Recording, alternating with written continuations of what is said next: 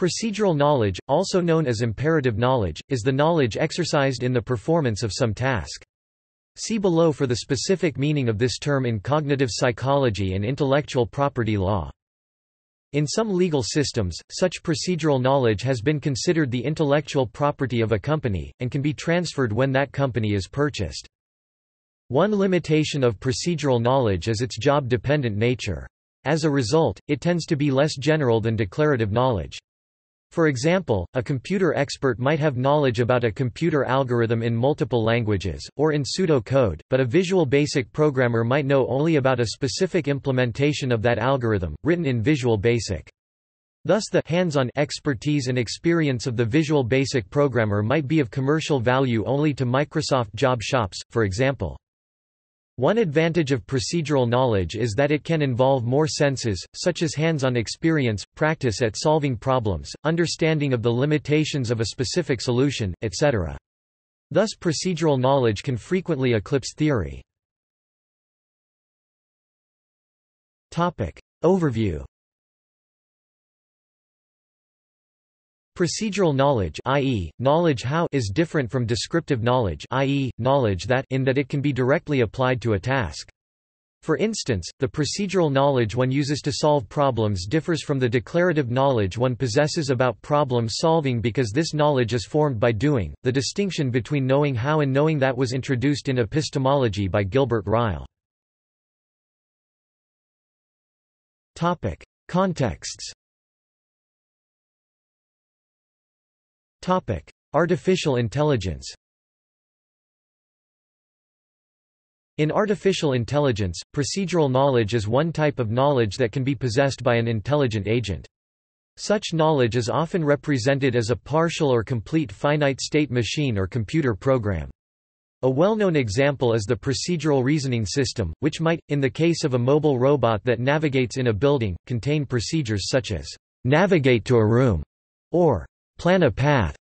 In contrast, an AI system based on declarative knowledge might just contain a map of the building, together with information about the basic actions that can be done by the robot, like moving forward, turning, and stopping, and leave it to a domain-independent planning algorithm to discover how to use those actions to achieve the agent's goals. Cognitive psychology. In cognitive psychology, procedural knowledge is the knowledge exercised in the accomplishment of a task, and thus includes knowledge which, unlike declarative knowledge, cannot be easily articulated by the individual, since it is typically nonconscious or tacit. Many times, the individual learns procedural knowledge without even being aware that they are learning. Stadler, 1989. For example, most individuals can easily recognize a specific face as attractive, or a specific joke as funny. But they cannot explain how exactly they arrived at that conclusion, or they cannot provide a working definition of attractiveness or being funny. This example illustrates the difference between procedural knowledge and the ordinary notion of knowing how, a distinction which is acknowledged by many cognitive psychologists. Stillings, et al. Cognitive Science, An Introduction, 2nd edition, Cambridge, Massachusetts, MIT Press, 1995, p. 396. Ordinarily, we would not say that one who is able to recognize a face as attractive is one who knows how to recognize a face as attractive. One knows how to recognize faces as attractive no more than one knows how to recognize certain arrangements of leptons, quarks, etc. as tables. Recognizing faces as attractive, like recognizing certain arrangements of leptons, quarks, etc. as tables, is simply something that one does, or is able to do. It is, therefore, an instance of procedural knowledge, though it is not an instance of know-how. Of course, both forms of knowledge are, in many cases, nonconscious. For instance, research by a cognitive psychologist Pavel Lewitsky has demonstrated that procedural knowledge can be acquired by nonconscious processing of information about covariations. Educational implications. In the classroom, procedural knowledge is part of the prior knowledge of a student. In the context of formal education, procedural knowledge is what is learned about learning strategies.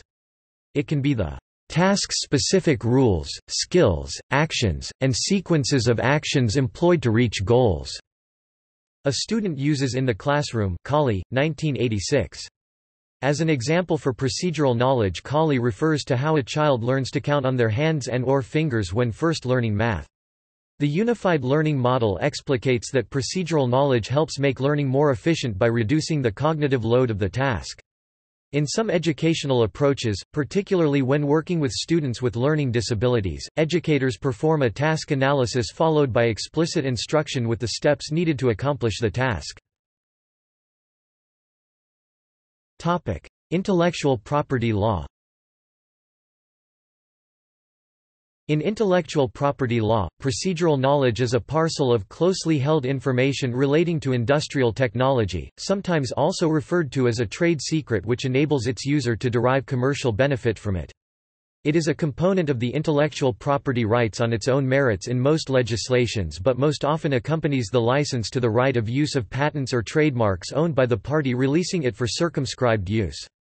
Procedural knowledge is not, however, solely composed of secret information that is not in the public domain, it is a bundled parcel of secret and related non-secret information which would be novel to an expert in the field of its usage. See also Notes. References. Stadler, M.A. 1989. On Learning Complex Procedural Knowledge. Journal of Experimental Psychology, Learning, Memory, and Cognition, Volume 15, No. 6 pgs, 1061–1069. Kali, K.M. 1986. Studying Knowledge Acquisition, Distinctions Among Procedural, Conceptual and Logical Knowledge. External links. FAQ of the Know-How Wiki for How to Solve It. Google Video – Will Wright's Game Developers Conference Seminar – Lecture in March 2006 about procedure versus data, featuring his upcoming game Spore.